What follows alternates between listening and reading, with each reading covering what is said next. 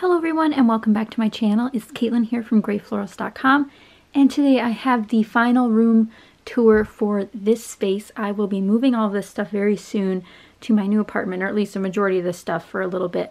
But I just wanted to give you guys an overview of the space and then we'll dive into it. Now it's not perfect, it never is, never will be, but I did want to show you guys sort of how it looks now, and then I am also going to be filming a video about sort of packing it all up and moving it, because I know a lot of people end up having to move and they don't really know how to tackle their stash. So this is also going to be a selective craft room tour. There is walls behind me, obviously this is a room, but most of that's not crafting stuff. So we're going to stick to this side, and I'll try to keep it pretty brief. I know some people like longer ones, but I personally like medium-sized craft room tours. So first we'll do an overview of my desk. I have a stool if someone else comes to scrapbook. I have my chair, which is a dining room chair, and then my desk itself is a dining room table that I had purchased off of Facebook Marketplace. So I only have one of the chairs here, but I did come with a full set. And you can see all of my lighting equipment and my big DSLR set up to record for when I am ready to. And then my second light is over here. And if I can find a link to these items, I'll have them down below in case you guys are interested in what supplies I use, just in case you wanted to start scrapbooking.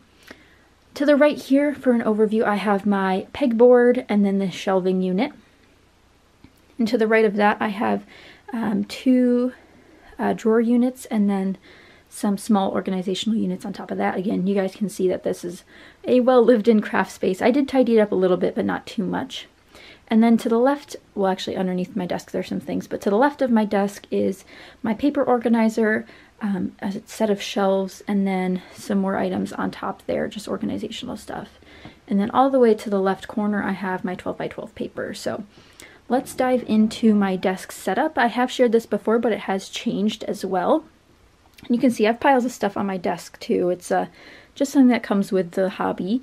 The first main thing here is this organizational system. This is from Harbor Freight. It's a rotating trolley here. The bottom two have die cuts and tags.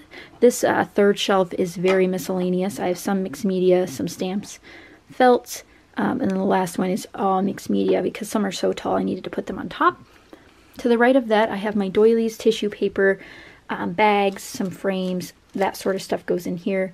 My heat gun, my projects I want to work on shortly, and then some projects that were given to me. My trimmer generally stays up here, but sometimes I stand it up. On top of my desk is my Martha Stewart craft mat, and then the current project I just finished, as well as the items that I'm working with in my kit this month. So I keep them in some storage containers. And then I have a whole video about this unit and what's inside of it that I'll have linked down below. On top of it, I keep some of my main things. I have my Outlight, paper towels, and then behind that I have a lot of cards that people have sent me, as well as some stuff people have sent me and made me on this side as well. So to the right, again, I have the pegboard system. I have everything on binder rings, so it's easy to get off and sift through. And I've shown these a lot in my videos for how they are organized. And then I have some canvases I've painted on top of that. But now visiting the other side of the desk, I have my Totally Tiffany caddy here, scissors, glues, pens, all that stuff. Here are my main inks. These are Distress inks, and then a couple smaller cubes of MFT inks. And then in the top here is embossing powders. In an effort to use them more often, I put them closer to my desk. Stamp platform, adhesive, wax paper, current photos I'm working on. My sequins are in this little guy here, enamel dots and gems on those. Here's my little card station. I even have some cards drying up here that I'll move out of the way, but card bases, card fronts, cards that I'm coloring, fun foam, and then my die keeper. This is a newer addition to my stash. My friend Daisy and I were talking about making something like this where you put your new stuff or stuff you want to use in a container on your desk. That way you have to grab towards it first, and maybe having to actually grab something to use on every layout that you do. That way you work through the things you want to do and the things that you love. I also have paper clips and then my phone holder for when I do my live streams. And then here's a random basket. This is actually my bag for the camera I'm filming on now, as well as additional little holders, and then some projects I'm trying to work on again. I'm trying to make some lotion holders and then some Tic Tac holders, so that's fun. But that's pretty much everything that's on my desk. If you have any questions, just leave them down below. Now we'll just move beneath my desk before I forget to do that. And you'll find that there's a lot under here and it is messy. So starting off, I have a drawer unit to the left of my chair. This is a bunch of random things. The first drawer is indeed a junk drawer. I like having that for just random bits. Then the next three are a kit that I'd put together that I wanted to keep together, which I've shown in videos before. So that's what those are. Next up is my 12 by 12 stickers and chipboard sheets. This one is mainly just embellishments that are out of their packaging that needed somewhere to live. I put them in this divider tray. And then these ones, this is a K & Company collection. This is Christmas. And then the bottom one is projects, so like paper pumpkin projects, those sort of types of projects. And then I'm not sure how this will show up on camera, but this is where I keep all my extra albums, my page protectors, and then boxes like these. Sorry, my hand just, like these ones over here, are like Christmas boxes, or my Wild Whisper stuff were in boxes like that. And then you guys can see extra page protectors and stuff over there. Now this bin off to the right is all of my 12 by 12 papers. Again, I have a whole video about this as well, so I'll have that linked down below. I'll have the whole craft room cleanup process and stuff linked down below, and I include page kits in here as well. So nothing too crazy happening under here other than just random albums thrown everywhere, but I do like having them sort of at a moment's notice when I need them, because I find that's very much when I need them is at a moment's notice. So we're going to move back over to the right of my desk because this is the second stop I usually go to for when I'm making projects, and we already went over the bulletin board or the pegboard. So next we're going to talk about the first shelf here. These two bins are the majority of my newer stamps before I took them out of packaging. So they're all in Avery L sleeves, and they're sorted by categories with these blue dividers, and I have a whole video about this as well. And I'll have, again, all the whole playlist for the craft room cleanup, which I guess this will be the end of craft room cleanup, and I'll start a new series for my moving stuff. But I'll have all those linked down below in case you guys are interested. I do get a lot of questions about how I store my letter stickers, and this is the one way I store like bigger sticker sets, specifically thickers, and it's on this rotating beauty here from Hobby Lobby. I actually accidentally purchased one that was on clearance, and I wouldn't say it was an accident other than it was broken, and I didn't know that until I got home. So what I ended up having to do was have my dad create a new base for it. So this is just a scrap piece of wood we had, and we made it work. But I do have a bunch of extra clips and stuff, and there are other brands of these on the market, so Hobby Lobby is definitely not the best brand, but it could work for what you might need. And to the left of that, I have underneath my stamp drawers these 4 little Target drawers, as well as like extra notepads that I keep for notes. The one to the right keeps extra adhesives and then some tools like my powder tool, but mostly adhesive. This one keeps extra things, so like my art gum eraser, my adhesive remover, more fun foam, more acrylic blocks, and then a bunch of like little doodads I don't use as much anymore, like rub-on tools, that sort of stuff. This one over here is, well, I have one ink in there because it doesn't fit with my other inks, but I have my sequin holders, which are just little heart dishes, my piercing pad, my black thread, and then my little letter stickers, my tiny letter stickers. The top one is my ink drawer. I have my favorite Stampin' Up! Stamp block, and then a variety of inks. Color Box, VersaFine, Memento, Studio Calico, Stampin' Up! Whatever fits in there, but my main colors are the neutrals, generally. And then coming down, this has changed quite a bit the last few times I've been over here trying to rearrange it. So I'll just go over from left to right what's going on here.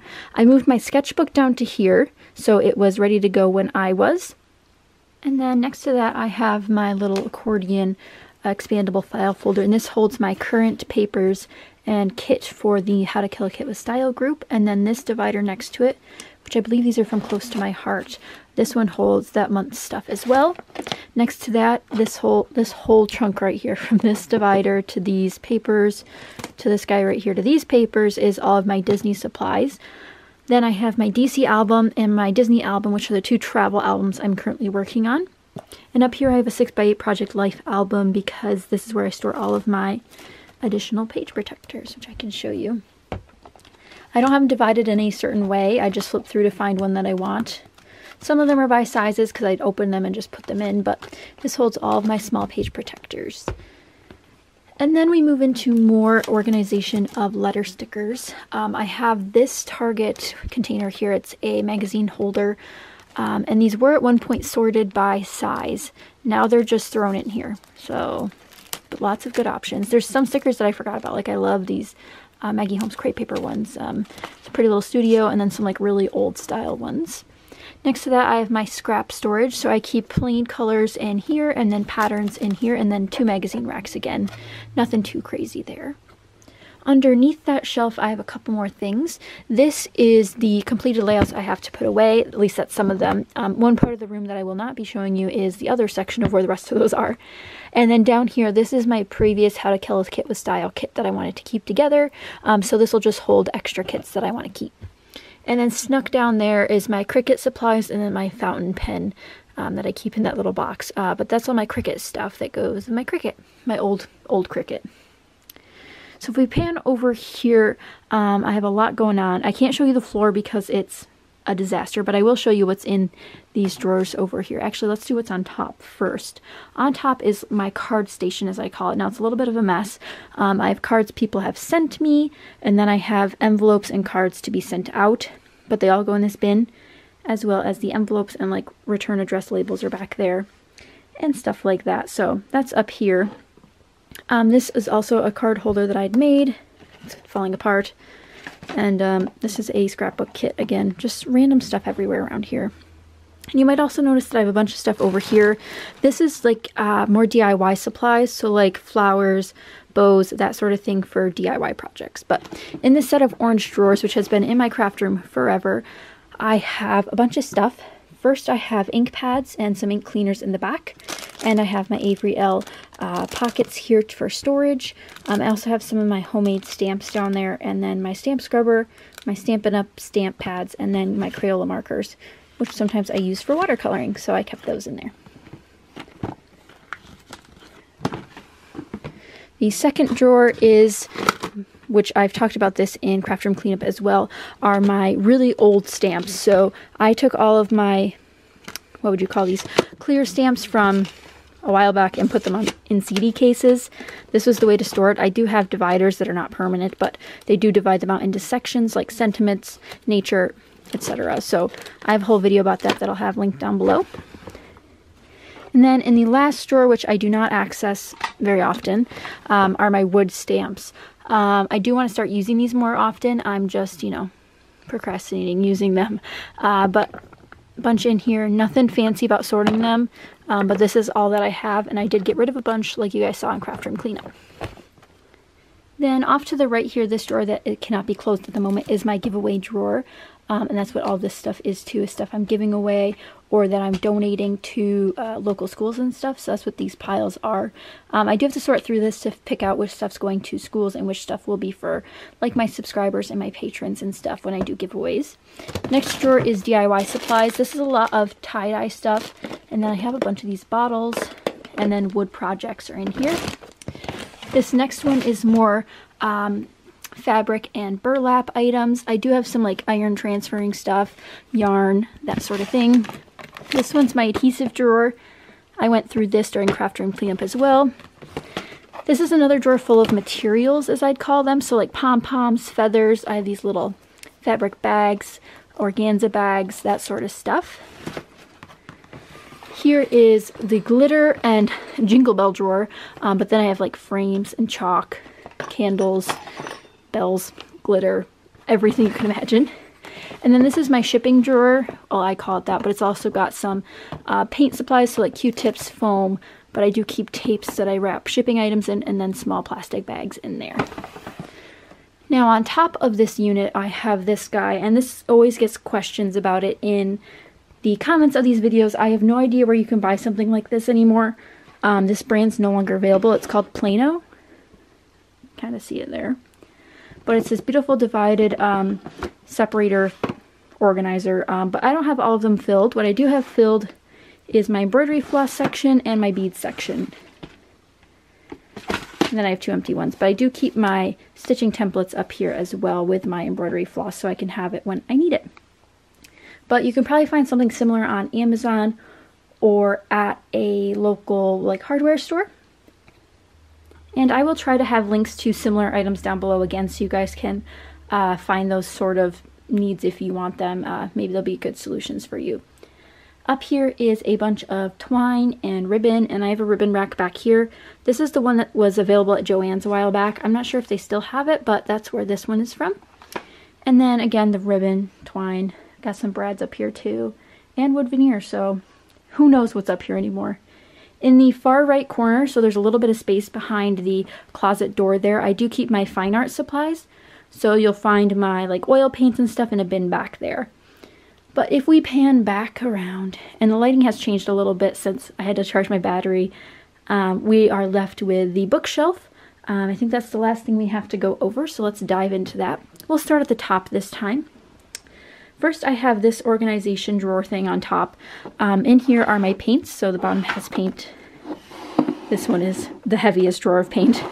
And then in the top drawer, I keep my palettes, foam stamps, glitter glue, texture supplies, brush cleaners, glitter glue, all that stuff.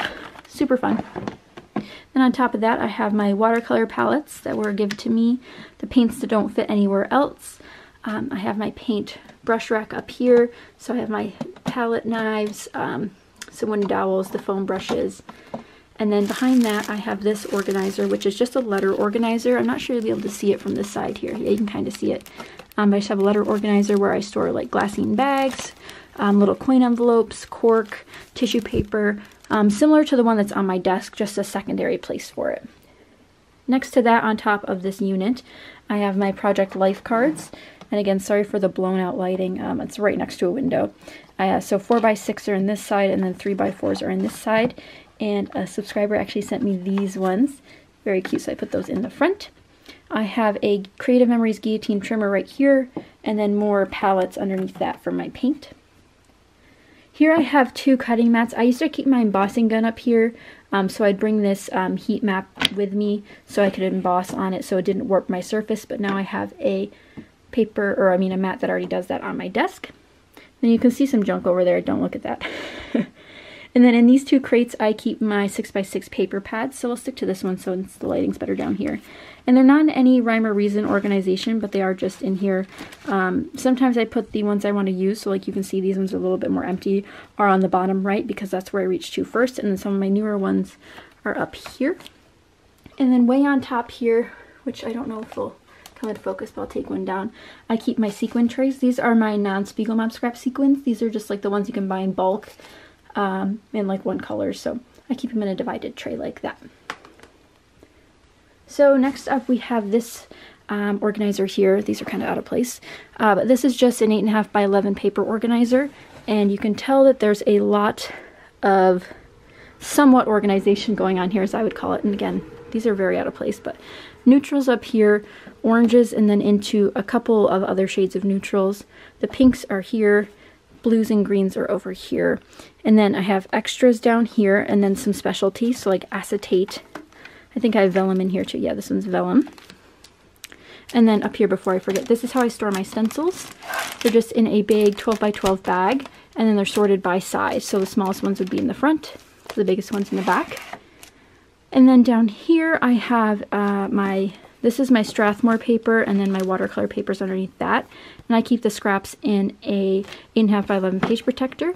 And then my Nina Solar white cardstocks right here. Then the final section is my weird shaped paper pad. So I have one 8 by 8 and one 8.5 by 11, and they just go in here. And then I keep specialty 8.5 by 11s, or whatever this weird Creative Memory size is, here. So I have a lot of tear paper, and then random ones from like Joann's that I've purchased. So a couple there. And then this did not get put away, but we'll keep going. Next shelf is a lot of fun stuff. The boxes on the left are photos. So you can find all my kind of photos there. Some are organized much more than others. This one also has ephemera in it, so that's why it looks a little bit more messy. To the right, I have my Cuttlebug supplies, so all my embossing folders are here. You can see him back there. Then my cuddle bug. And then up here to the right of the paper organizer are all of my dies. Most of them have stayed in their original packaging, but you can see I have some on the metal sheets. So sometimes I use those. Depends how big this set is. Then the second to last shelf here, I have paper punches. This is photos again. Paper punches. This is a card tote that I make up sometimes, so I'll put stuff I want to work on for cards in this tote and then bring it out to like the living room or in the car, and that way I can work with like a little kit. So I have some birthday supplies in there right now. These are all of my card fronts and card bases and envelopes that are coordinating with those in this crate. And then the final shelf, which is the shelf I don't visit very often, I have bigger ribbons and then flowers. So these are where all my paper flowers are. My inchies, photo paper. No, I do not own a photo printer, but I do own photo paper. My Creative Memories cutting set. My other colored inks, which these are Whisper inks.